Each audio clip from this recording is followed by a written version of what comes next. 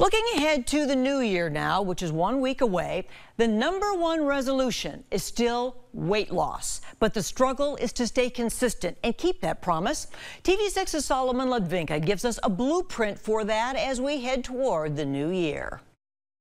I don't think a lot of people stick with it. And the main way I see is just if you go to the gym, January, it's packed, and then come maybe March, people have dropped off. So I think a lot of people have big plans, but it's sticking with it that's the hard part.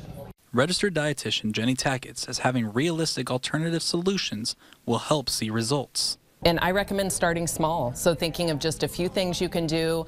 If you don't work out at all now, maybe your goal is to walk 3 days a week for a half hour. So it can be a very specific goal, something that's measurable, something that you can do realistically. The YMCA says there's always that surge at the beginning of the year, but memberships drop out within the first few months.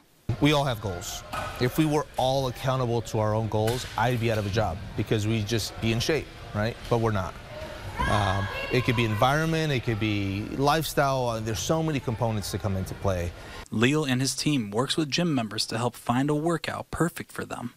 So how can we do better to engage them and figure out what they like and build a program around their lifestyle? So we just have to have honest conversations, meet with everybody, and just be at the forefront of that and understand that it's a lot more than just simple motivation.